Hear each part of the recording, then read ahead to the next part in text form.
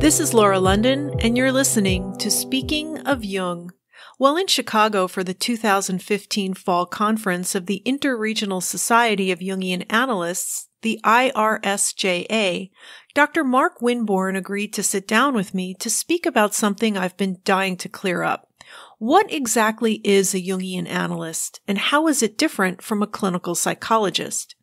Dr. Winborn earned a Ph.D. in clinical psychology from the University of Memphis in 1987 and a Diploma in Analytical Psychology, which is the degree of a Jungian analyst, from the IRSJA Training Program in 1999. He served for 3 years as the staff psychologist at West Point Military Academy in New York and has been in private practice in Memphis, Tennessee since 1990. Dr. Winborn is currently on the executive committee of the American Board for Accreditation in Psychoanalysis, as well as chair of their Distance Learning Committee and Committee on Accreditation. He is affiliated with the National Association for the Advancement of Psychoanalysis and the International Association for Analytical Psychology. He is a training and supervising analyst of the IRSJA and the training coordinator for the Memphis Atlanta Jungian Seminar. Dr. Winborn is a visiting faculty member at various Jung institutes and centers throughout the United States, as well as at the C.G. Jung Institute in Zürich. He is the author of Deep Blues, Human Soundscapes for the Archetypal Journey, published in 2011, and the editor of the book Shared Realities, Participation, Mystique and Beyond, published in 2014. Thanks, Mark, for agreeing to answer some of these questions today. You're welcome, Laura. So you have a Doctor of Philosophy in Clinical Psychology, but then you went on to become a Jungian analyst. So could you explain to us what that process involved? Sure. The Ph.D. in clinical psychology is 4 years of coursework and practical experience in various clinical settings, as well as research and design of research projects. So it falls out under what's called the scientist practitioner model. So we're trying to integrate science and practice. Mm-hmm. And then there's a 1-year full-time internship that you have to go on where you're full-time as a clinician before you actually receive your Ph.D. So it's a 5-year program. Okay. After that, I was a psychologist in the Army on active duty for 4 years. And during that time was able to start studying at the New York Jung Foundation and get into my first analysis. Mm-hmm. And then after separating from the Army, I came to Memphis, Tennessee, where they have one of the seminars for the Interregional Society, and became an auditor, enrolled as a student in that seminar, and then eventually applied for candidacy. Now, moving through trainings, through the analytic training, it really depends on the student.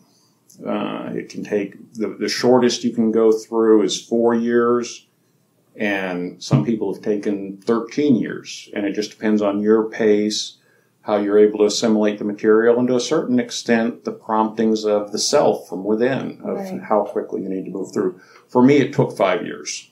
Okay, so you got your PhD, and then you decided to go further. Would you describe it as further? Yeah, actually, a good analogy for this is medical training. Okay. So you go through medical school for 4 years, and you're an MD. Mm-hmm. Okay, so that's the basic level. And an MD can go out and practice with that level of specialization, but it's a very generalized practice. Okay.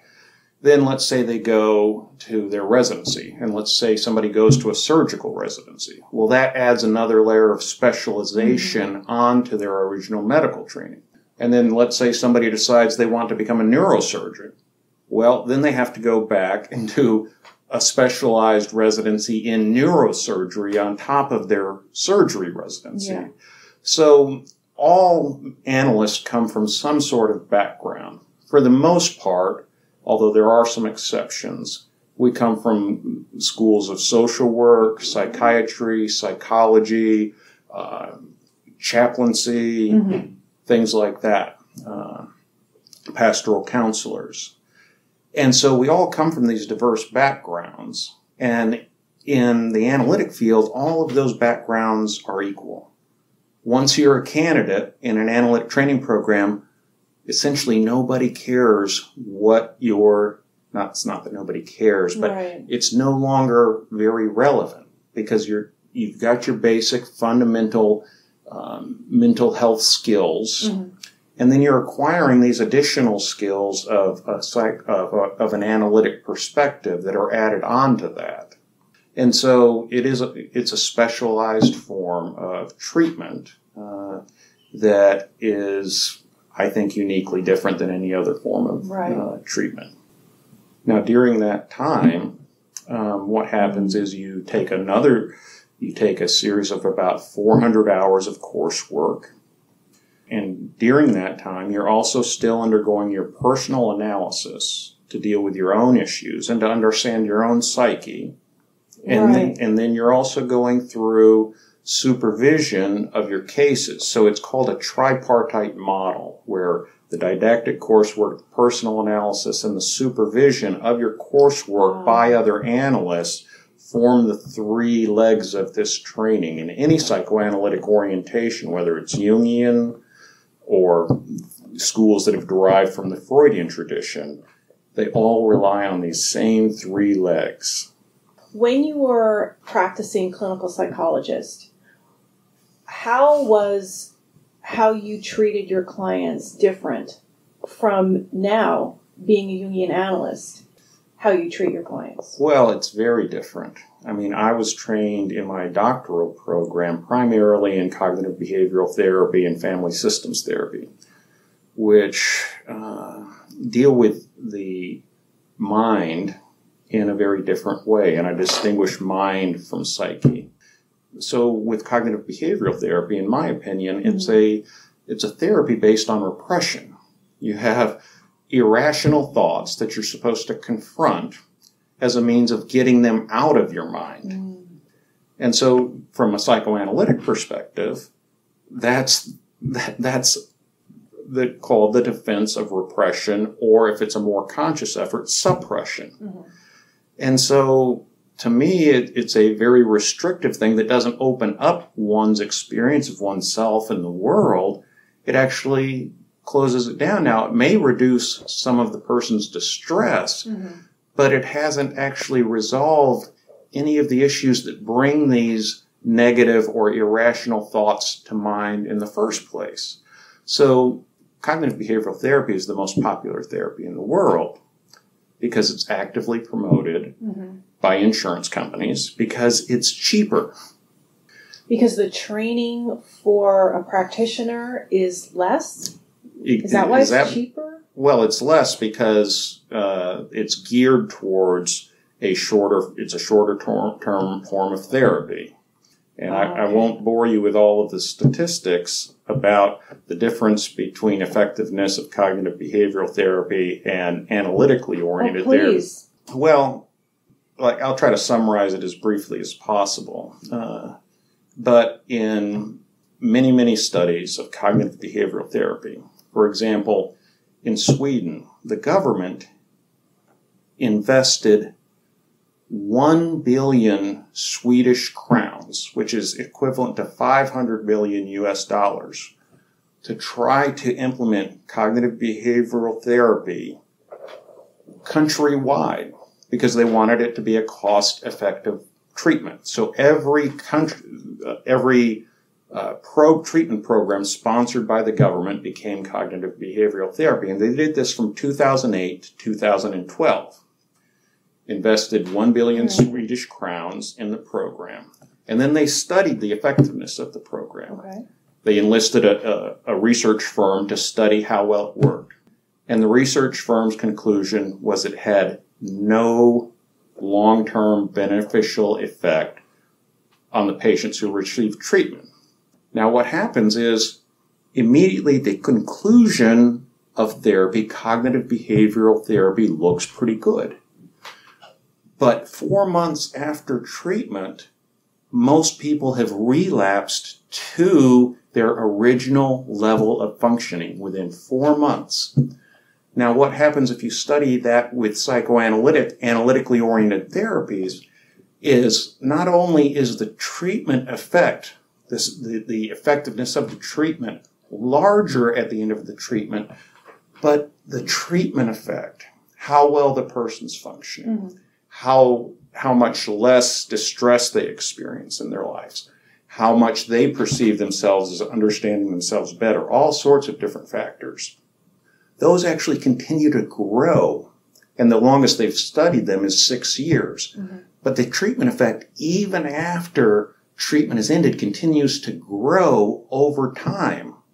But that stuff doesn't get reported in the popular press very often. And that's part of what I'll be speaking on this weekend to the Jungians, so that they have, even a lot of Jungians aren't familiar with this research. And that's part of what I'm bringing this weekend is the information about these studies, so that Jungians themselves can be effective advocates for their own preferred method of treatment. And I appreciate you sharing that with us. So when you use the word psychoanalysis or psychoanalytic, what does that mean? Well, all analytically oriented forms of therapy, whether they emerge from Freud's model, which has become much more diverse. Just as there's not a single form of Jungian analysis, there's certainly not a single form of Freudian analysis. Now, I prefer to refer to them as contemporary psychoanalytic models. And so all models of analytic therapy, Jungian or Freudian, believe in that we are influenced by unconscious motivators and influences. Okay?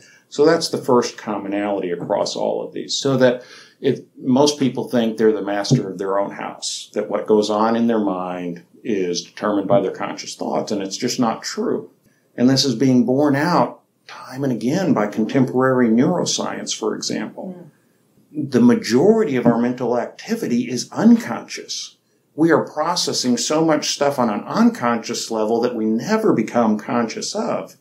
But what psychoanalysis does is geared towards, and I'm including Jungian analysis under psychoanalysis here specifically. I'm using it as a more generic term.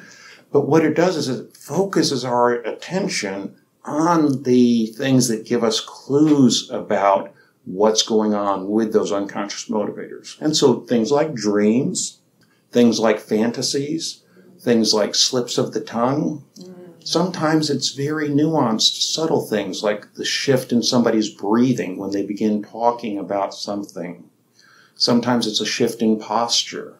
Sometimes it's a session that they forgot. But there's all sorts of clues about what's happening with somebody's unconscious world that then the psychoanalytic method is geared towards kind of focusing in and saying, stop, let's take a little look at that. And dreams are certainly a commonality amongst all analytic therapies, that dreams are looked to as a particular source of information that's outside the conscious perspective. If two people are sitting in a room and they're only dealing with what's conscious, not much is going to happen. Then the third thing I'd say that all analytic therapies emphasize is the importance of the relationship between the patient or client, whichever you prefer to talk about. Sometimes more formally we talk about it as an analyst and the analyst. That comes out in the form of what we call transference and countertransference. And that sounds kind of stuffy and off-putting, but what they're really talking about is that we walk through life trying to finish unfinished business. And we play that out in relationships. We've got a little drama going on in us, a little play, there's a little stage, and there's action going on that stage. And we pull people in from our lives and make them participants in our drama. And so that's what the analyst is doing, is trying to understand how is the person relating to me, how am I relating to them, and what does that tell us about what's going on in my unconscious and in the patient's unconscious. So I'd say those three things, the belief in unconscious motivators, and it's really not a belief in my opinion, I think it's adequately documented at this point. and the utilization of dreams as a primary avenue into the unconscious, as well as the transference, countertransference relationship, or you could just say the therapeutic relationship. Mm-hmm. And most therapies that are not analytic are not closely paying attention and tracking the analytic relationship as a part of the process of transformation. Something that my analyst told me early on is she would say real change occurs at depth. What is in the popular culture, Oprah, Dr. Phil, it's this quick fix. People's problems are resolved at the end of the hour. And what was pointed out to me was, well, where are those people 6 months from now, a year from now? Mm-hmm. And like you used the word relapse a little while ago, just like people can relapse with an addiction, we can relapse with our behavior as well. You're and right. Revert back to old patterns. Yeah, and that's a better word for it, old patterns.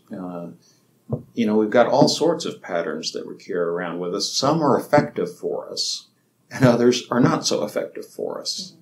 Some carry us forward, and some don't. And so that's one of the distinctions. There are some distinctions between Jungian analysis and other psychoanalytic schools that I think were more prominent at one time, but I think they've come closer to each other. Mm-hmm. Jungians have come a little bit closer to the psychoanalytic models and incorporated some of those ideas. And likewise, some of the issues that are important to Jungian analysts have also become more important to contemporary psychoanalytic practices. And I'd like to just highlight briefly two of those. Yes, please. One of those is the notion that we're not just trying to resolve things from the past, we're also trying to have a sense of where we're moving towards. Yes. So there's a forward-looking that's very prominent in Jungian analysis, right, that hasn't been as prominent in contemporary psychoanalytic theories, but it is coming into focus now for them as well. I don't know if it will ever become as important to those schools of thought as it is in Jungian analysis, but I feel a lot more kinship now than I did at one point. Oh, the other thing, and this relates to the same thing, is the notion of the transpersonal, whether you call that a religious experience, mm-hmm, whether you call that the Godhead, whether you call it the divine, or whether you just call it opening up to something larger than yourself. And the transpersonal, or Jung uses the word transcendent, mm-hmm, is another way of referring to this. That transcendent element is very prominent in the Jungian world. And so we're always looking for not just where has this patient been, mm-hmm, what are the old patterns that need to get re-established in a new way, but we're also saying, where is this person going, and trying to intuit that from the dreams, from the interactions. I think it's really interesting that when you pointed out about the client or the patient's relationship with their therapist and how important that really is. I had a friend of mine a number of years ago asked me, he said, well, what's the difference between when you talk to your analyst or when you talk to me every day? Well, for one thing, whether you believe it or not, as close as a friend may be, you still have concerns about how they perceive you. And same thing with your spouse. So there's a degree in which there's a very intimate relationship that goes on with an analyst. Mm-hmm. If it's done well. It can obviously go badly. Yes. But if it's done well, there's a great deal of intimacy. But there's also a way in which the analyst is separate enough from your life, mm-hmm, and you know less about the analyst than you know about your friend and your spouse and your significant other, whomever we're talking about. Right. That some of that concern about how does this person see me and how do I need them to see me, want them to see me, mm-hmm, comes into play less with an analyst. Mm-hmm. Now, you could say that's the same as for any therapeutic relationship, actually. That's a universal factor of a therapeutic relationship, is that very thing. It's sometimes easier to tell secrets to somebody you don't know as well as to somebody you know very well, because there's shame, there's guilt involved. And so the therapeutic relationship is different in that there's a degree of vulnerability, a degree of, you could say, emotional nakedness that occurs in the analytic relationship, simply because each time you have a hesitation in your voice, your analyst is listening and wondering what that hesitation is about. And you might not step into that moment, but your analyst might, and say, I noted a little hesitation in your voice. Is there some feeling of reluctance about speaking about the thing that was in your mind just now?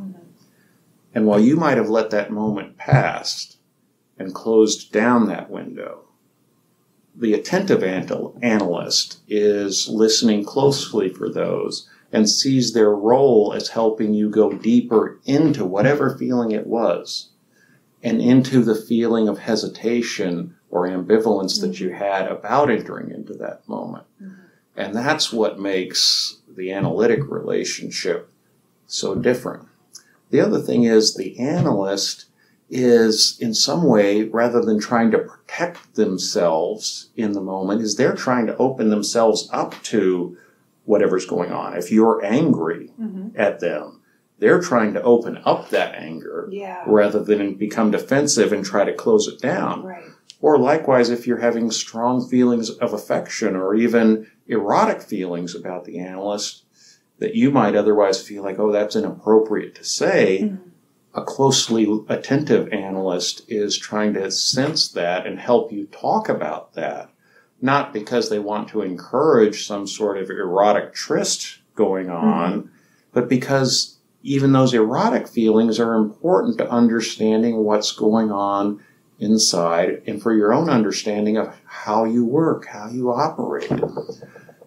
So I think that's the big difference, is it's all focused on going deeper and bringing things out, and many, many wonderful relationships that are important and necessary for your life are not geared that way. Right. Because that would be, on some level, that would be really weird if we went around talking at that kind of depth all of the time. That would be too much. We'd get overwhelmed with it. How does one know I'm going to be comfortable with this person long term, because analysis is it's a long process. And I've also heard people hesitate. I don't know how to find someone, or I don't like him, or I don't like her, or I don't know if this person's right for me. I found my analyst kind of by accident. She was in the same office as a practitioner that I was seeing for bodywork. And when our bodywork series was over, I wanted to keep going because a lot of things had opened up for me. And she said that, well, there's a woman in my office that's in training to be a Jungian analyst, and you might want to talk to her. And that was, like I told you, a 17-year relationship. So how does one find the appropriate analyst for them? Well, that's the $64 billion question. Is that right? There's a number of ways. I'd say your experience with your analyst is what Jungians would call a synchronicity. That there was something meaningful in terms of the energy field going on that you happen to, a non-Jungian would call that a coincidence. Right. Meaning that there's no meaning behind it. Just two events happening simultaneously and you just got lucky. A Jungian would say there's an unconscious energy constellated there that didn't cause you to find her, but that there was meaning in finding her. As far as a more pragmatic way, because we can't all wait around for synchronicities to happen all of the time as much as we might like to, is that I think a personal referral is probably the best referral. Asking around, who do you see? Or calling somebody that you know has some knowledge of who's around in the field. And going and having a trial, and tell the analyst on the front end, this is a trial session for me. Or this is 3 trial sessions, right, because I don't know that you can make that kind of determination so soon. So soon. And that's really the way to go about it, is to trust some sort of feeling, and whether you feel moved in some way in those first session or sessions. Mm-hmm. And if you're not feeling something going on an emotional level, there's probably not a lot of juice there for you. Okay. And not every analytic relationship can be a good one, because you come in with a particular psyche, I have a particular psyche, I have a particular style, right, and what you need may not mesh well with who I am and what I provide. And so in that case, would you recommend that the analyst end look elsewhere, refer them? Well, I'll give you an easy example. Okay. It's easy for everybody to understand. If I live in Memphis, Tennessee, Mm-hmm. and so there's a great deal of fundamentalist or evangelical Christian community there. And so there's a lot of people that are in Memphis that want a, quote, Christian counselor. Mm-hmm. And so if somebody comes in and saying, well, I want somebody to provide Christian counseling to me, I'm very upfront, and I say, I'm sorry, that's not what I do. Okay. And if you want somebody to do that, you need to look elsewhere, Right, because I'm not going to be comfortable and you're not going to be comfortable. Mm-hmm. If I have a strong feeling that there's not a personality mesh, I might indeed tell them that at this point, essentially saying, I'm not feeling it. Okay. You know, in different words, but essentially, right, I'm not sensing that I can form a relationship with you. Now, that doesn't happen very often. And then I'm doing an assessment while they're doing an assessment of me, even though they may not even think about doing an assessment. And so I'm trying to get a sense of where they are psychologically. And often, more often than not, during the first session, I'll offer what's called an interpretation. And I'll be listening. In other words, I'll give them some small bit. What an interpretation is a statement about how I understand something about you, okay, and how it connects to your emotional life, mm-hmm, that I'm assuming you may not have a full understanding of. And so this is called a trial interpretation. And so what I'm doing is offering this to see how you respond to it. And so I'm evaluating you at the same time, and if somebody has a very strong negative reaction to it, that's probably not a sign that they're a good candidate for the type of work that I do, which is predicated on being able to be open. Now, that doesn't mean that everybody comes open, but if they can tolerate the interpretation, which is really a confrontation of their unconscious, yes, then I know that, okay, there's probably something that we can do here. Anybody following me on Twitter knows that I love books. And I started about 5 years ago, I started my Twitter account to quote from the books I was reading. Mm-hmm. I had somebody recently on Twitter ask me a question.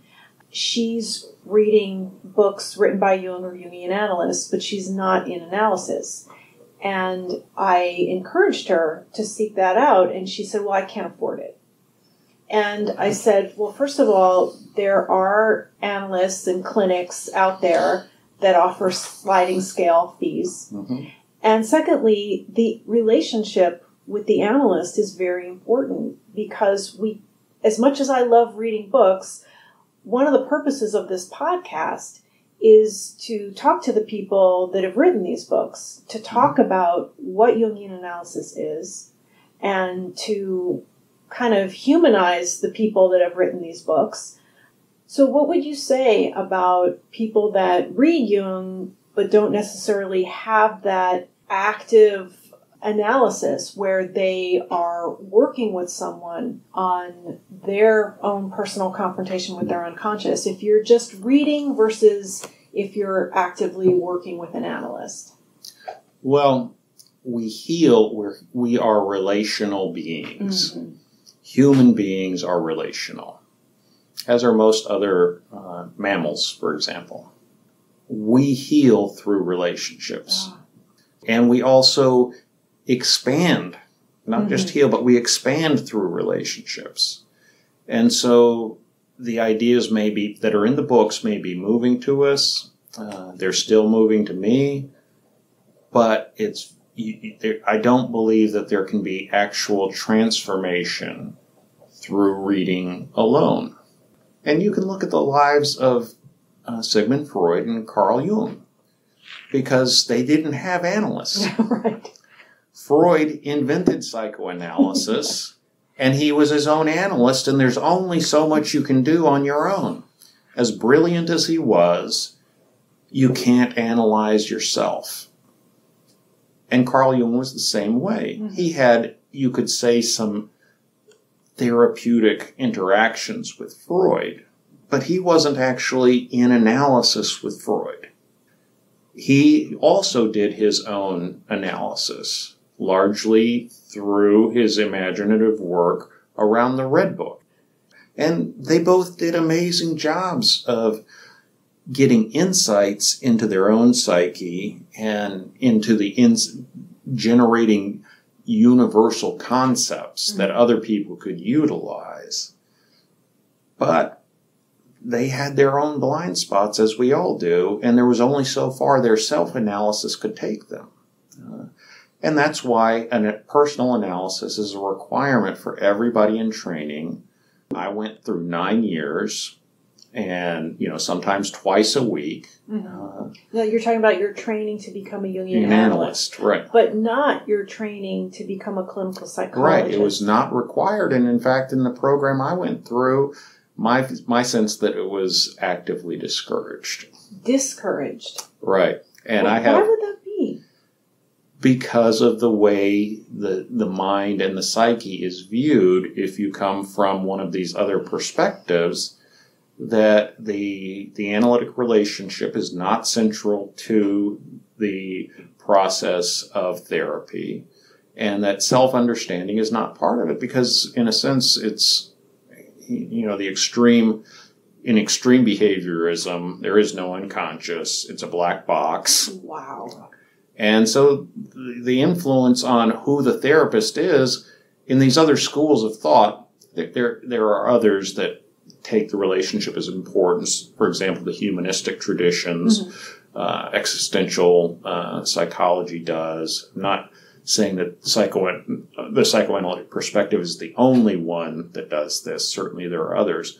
But in things like cognitive behavioral therapy, who the therapist is shouldn't be very important to the model. And that it's a series of techniques that you apply.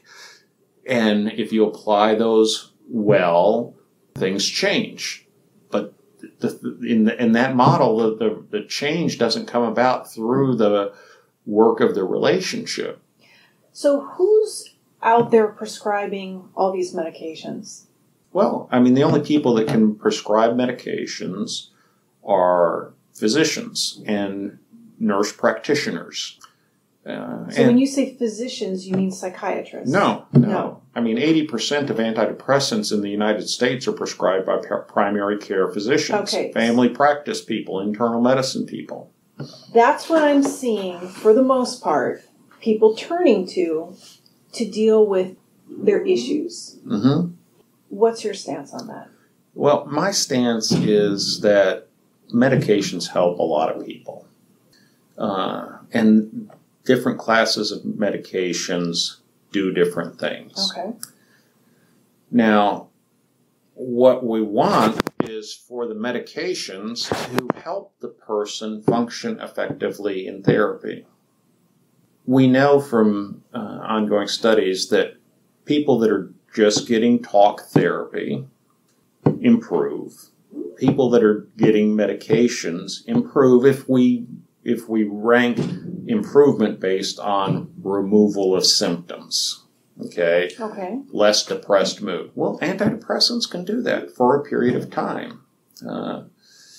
But over time, they're finding now there's this new research that's come out. There's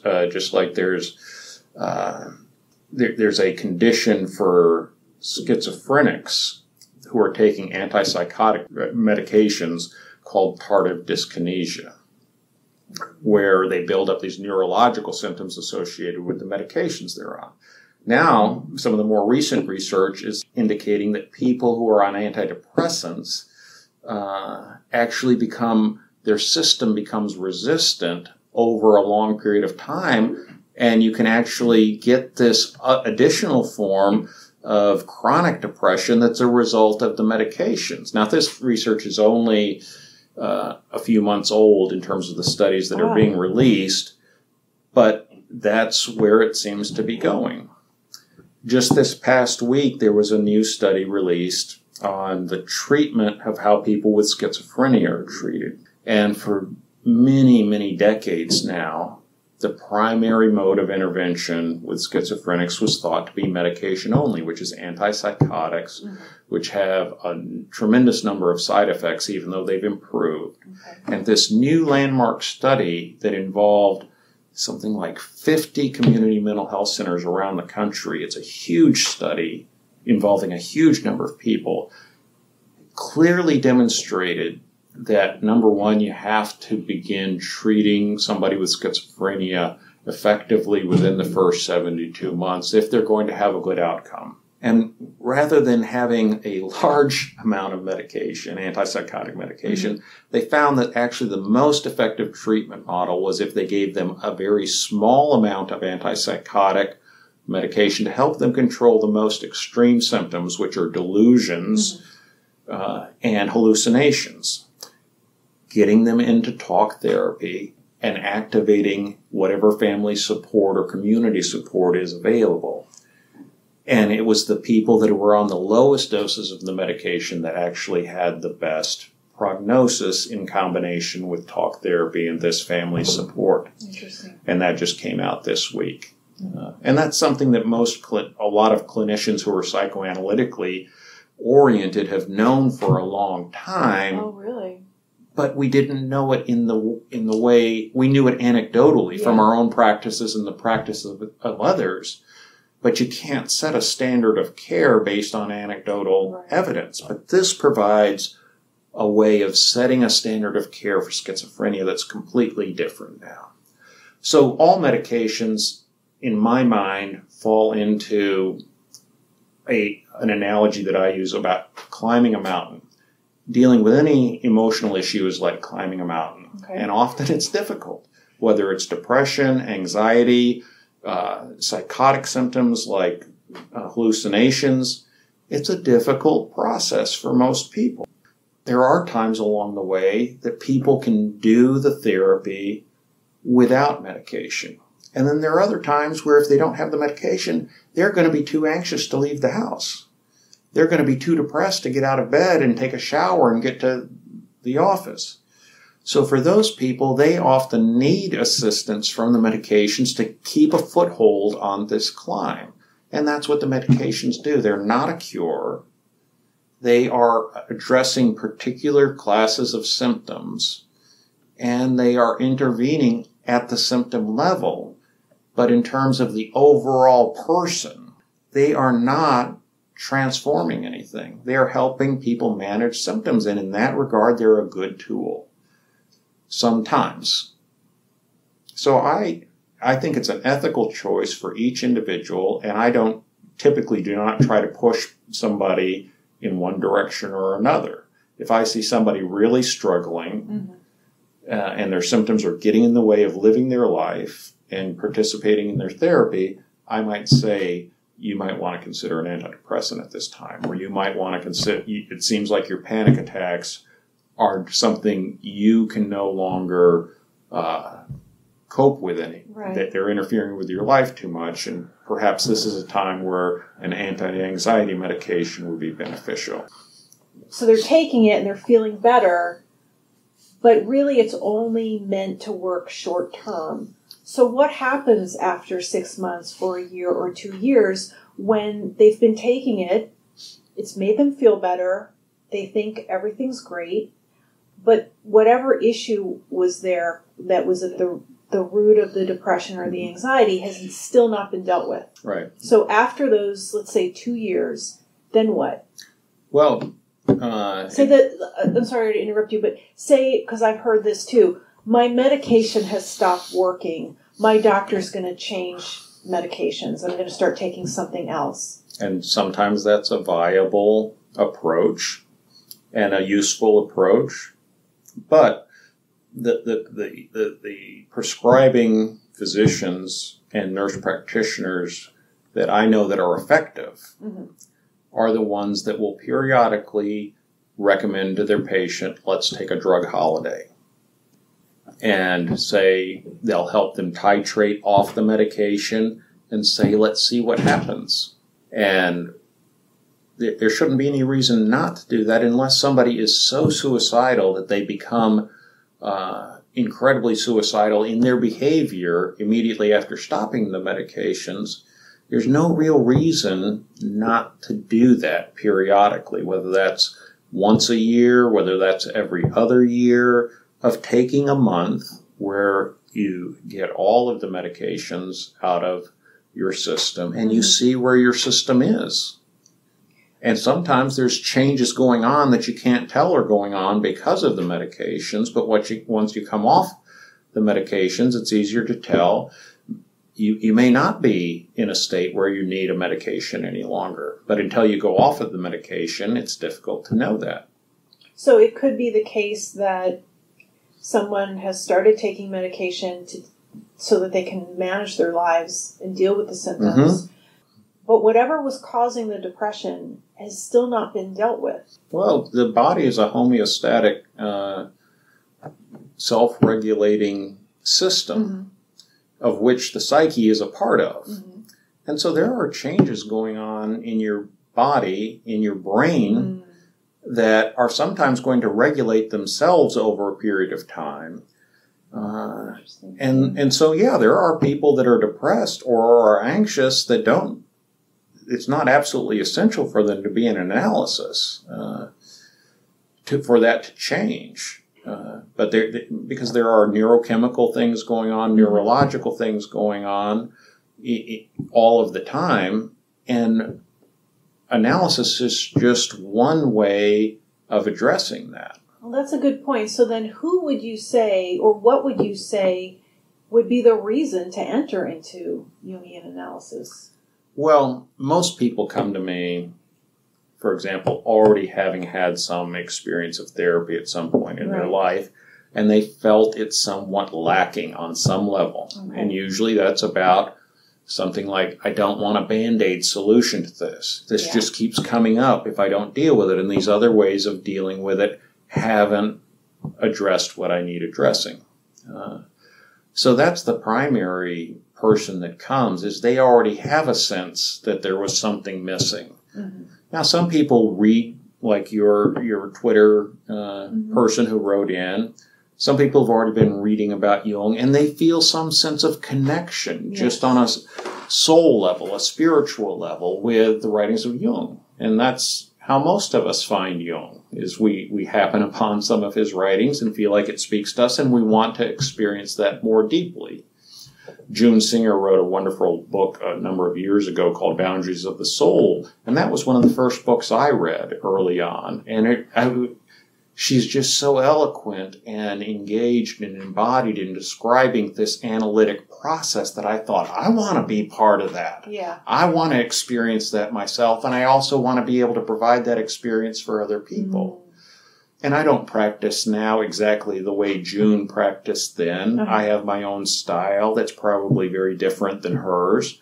But that was really a way of opening me up into that area. You just reminded me of another thing that I wanted to ask you. I had heard you mention that there are 3 schools within Jungian psychology. Right. Would you explain 3 those? primary orientations, let's call them. Okay. So Jung, we now call Carl Jung and the people that followed closely after him, for example, Maria Louise von Franz, classical Jungians, meaning this is the central school. Around the 1950s, another prominent Jungian analyst came up in the London group named Michael Fordham, and he was interested in child analysis. And there weren't many Jungian analysts around that knew how to work with children. So he started reading a lot of the writings of a woman named Melanie Klein, who's somebody who evolved out of the Freudian tradition. And he began to search for ways to incorporate Melanie Klein's ideas with Jungian ideas. And so this became known as, it's known by different names, but let's call it the developmental school, where the development of the individual from birth onward is important. And Fordham's unique contribution that informs everything that this developmental school does is that Jung said individuation, which is the process of discovering this inner pattern and becoming most wholly yourself, most fully yourself, as opposed to becoming individualistic, which is a different process. Jung called this individuation, and he believed that it happened in the second half of life, after we'd kind of fulfilled all of our main tasks of life, getting married, if that was in the cards for us, establishing a career, having a sense of identity, being a Chicago Bears fan, all of these things he saw as first half of life things. And that in the second half of the life, you turn inward and develop a sense of what your deep inner core is trying to tell you, and finding some way of aligning your life with the agenda of that inner core. And Michael Fordham's unique contribution is he said, yes, individuation occurs, but individuation starts at birth and goes onward from there. And even the development of the infant relationship with his mother is an individuation process. And so this is one track of these three schools, the classical and the developmental. And then around the 1960s, another Jungian analyst emerged named James Hillman. And he founded what he called Archetypal Psychology. And he moved away from some of the primary tenets of Carl Jung and formed kind of an offshoot of this. And he called this Archetypal Psychology, what he said it was focused on was that psyche is represented through images. And that there isn't a central organizing self. That our psyche is what he called a polytheistic psyche. And the analogy he makes is there wasn't one primary god in ancient Greece. There was a multitude of gods, a pantheon of gods, and then all these other lesser gods. And he said that's what psyche is like. There's not one central organizing force laying down this path for you. There's multiple voices all kind of vying for attention. And it's our relationship to these multiple voices that's important. And that relationship is cultivated by deepening our relationship to the images that come to us, primarily through dreams, but also through fantasies and things like that. So those are the three primary schools. But they all consider themselves Jungian analysts. Yes, they all do. Even though they sort of differ. They differ quite a bit, and they place different emphasis on different things. So the developmentalists place a lot of emphasis on the transference, countertransference. Okay.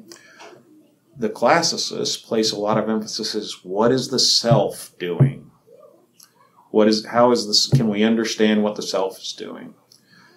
Through dreams, for example. And then the archetypalists are placing a lot of emphasis on the images that occur to us in dreams. But an archetypalist wouldn't necessarily be deciphering things like, oh, that figure is your shadow, and that figure is your animus, and naming them and labeling them.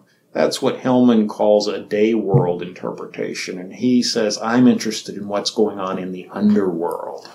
He says, to put these psychological labels on things that are alive diminishes them. And what we want to do is open up to them and let them impact us. where do you see the future of Jungian psychology headed? Well, what I hope will happen is that this kind of chasm or rift between the Jungian world and the psychoanalytic world becomes more and more filled in. Mm-hmm. And I think we, as analytic clinicians, have so much more in common than we have differences. And that the analytic perspective is really under attack in the popular culture and in the economic forces that are at play, that everybody wants a cheap fix. Right. A short fix. And we are about long, slow meditation, not just for the sake of long, slow meditation about psyche, but because psyche moves slowly. And we have to pace ourselves with psyche, not because we want to intentionally slow things down and lengthen things out. If somebody comes in and they have a transformative experience in 10 sessions, that's great. And they feel like they're ready to go out. If that happens, that's wonderful. But it may take 10 years for somebody else. And they may be pulling back layer after layer. That happens so frequently that people get into the analytic process and the thing that they came in with isn't the thing that they realize at the end was the central focus anyway. So what I hope is that we get beyond some of these personalities and names. Mm-hmm. A lot of Jungians are not going to agree with me about this. Okay. So I'll just put that caveat on there. I hope we get to a point where we appreciate the contributions of Freud, the contributions of Jung, of Hillman, of Fordham, of Melanie Klein, and all these other wonderful analytic theorists and therapists. And that we focus more on the commonalities that we all share, and we're not so concerned with where the ideas came from, but where they're going and where they carry us in the commonalities. That's where I hope, where we move a little bit away, not forget about them or their importance or their contribution, but where we're not quite so attached to the person any longer. That's what I hope happens for analytic therapies in general. I like that. Sounds good to me. Mm-hmm. So what's in store for you, Mark? Well, actually, I'm coming back here to Chicago in December, and I'm doing a 3-day workshop for the Chicago Jung Institute. In November, I'll be in New York at the National Association for the Advancement of Psychoanalysis meetings and the American Board for Accreditation in Psychoanalysis, which I'm actively involved with. The meetings occur at the same place. In January, I go to Philadelphia for a 3-day workshop I'm giving to that seminar there. And in February, I go to Zürich to teach in the Zürich Institute, C.G. Jung Institute of Zürich. Nice. So that's the next 4 months, but it's kind of, it's a pretty busy schedule for the next 8 or 9 months. Yeah. And are any of those workshops open to the public? Some of them will be. I'm doing one in New Orleans in March that's open to the public. There will be elements of there will be a Friday night lecture that I'm doing here in Chicago that's open to the public. I'm going to Santa Fe in April, and there will be an element of that that's open to the public. Great. And that's usually the typical format is there's a Friday night presentation that I'll do that's open to the public, and then there's usually a workshop for analysts or analysts and candidates, and then usually something for just candidates in these analytic institutes. So thank you so much for your time today, Thank Mark. you, Laura. It's been really enlightening, and you've done a great job explaining to all of us things that are very important to this field, and I really appreciate your time. Well, thank you, Laura. I really appreciate you inviting me, and I hope the podcast continues to grow and expand. Thank you. Hope so, too. I really appreciated Dr. Winborn taking time out of his schedule to speak with me. You can visit his website, drmarkwinborn.com, for more information about his work.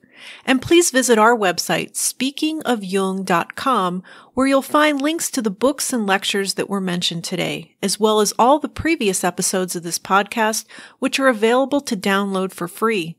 And you can also find this podcast on iTunes and on Stitcher. So with eternal gratitude to Hilton Hotels, Sean Lau, Charlie Arthur, and Diane Braden, this is Laura London, and you've been listening to Speaking of Jung.